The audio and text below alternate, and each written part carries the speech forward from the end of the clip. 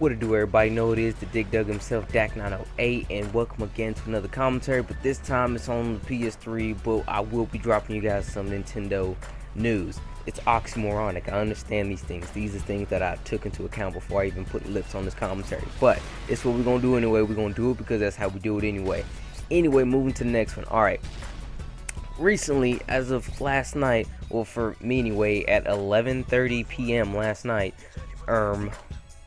there was another Nintendo Direct video that went up. It was hosted by Reggie Fils-Aimé, where they outlined what they were going to be doing for the Wii U and the 3DS. But in this time around, it was more focused on the 3DS side of things, which was pretty good because we all know during E3 we didn't get a lot of 3DS love, so to speak.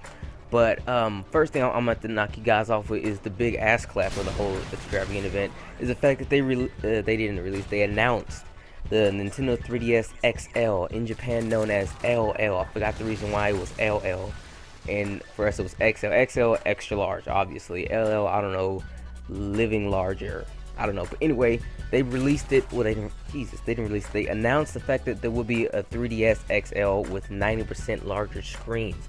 And it'll become available in Europe on the 29th of July, and on the 19th of August for us American users. Now, that is stupendous. Also, what's going to drop, I think the day before, on the same day, is New Super Mario Bros. 2 for the 3DS. So maybe you can play that game on your brand new lickety-split big 3DS. Now, apart from releasing that, they released some colors. In Europe, we all know the 3DS is three-tiered color. You know, it has three colors. Like I'm looking at mine right now, it is light gray, a little bit darker gray, and then like black on the top. For the ones they released, it will be silver, black, and red, and also blue, black, and blue. Yeah. The new, and it has like the battery power that we all complain about is actually gonna be longer, which is really good. This is good, you know. It makes sense. Bigger console, bigger battery life, so to speak. You know. Also comes bundled with the 4 GB SD card as opposed to the 2 GB SD card that came with the regular 3DS, which is also great. See, all these cool things. It's phenomenal, right? Delicious. Now the pricing, it is priced at $200. Now take into account that the regular 3DS is only $175. That's 20 bucks. Okay, 25, excuse me, but still like 20 bucks more.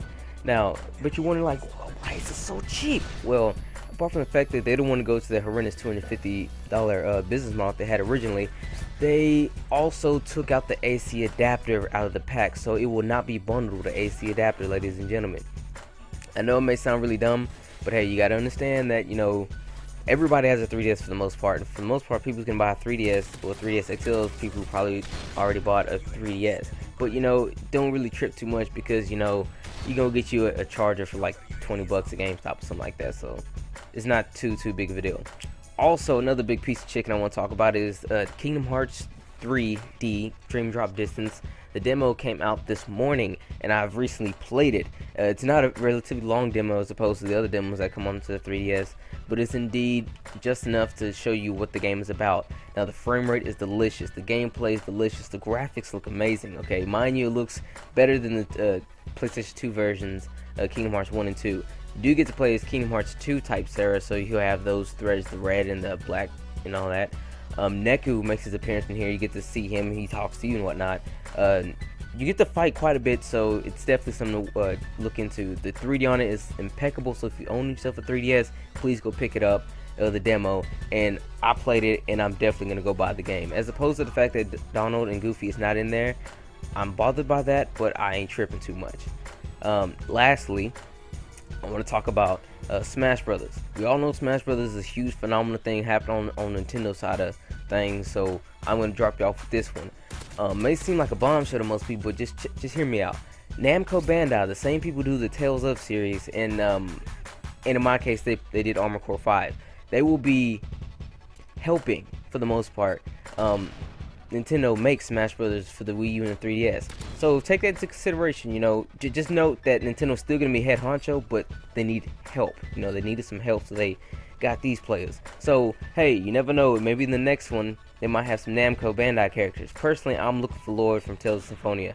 And hope you guys enjoyed the video and the bit of news I got for you guys. I do kind of sneak and play with this guy, and I get the game winning kill for it. It's repeated in my my final kill cam. But anyway, it's been the Dig Dug himself. Let me know how you like the news and everything. Let me know if you got your 3DS. Friend me on it, and then we can play Kingdom Hearts and have fun with that. Holla at your boy. It's been the real Dig Dugger. Yeah, y'all.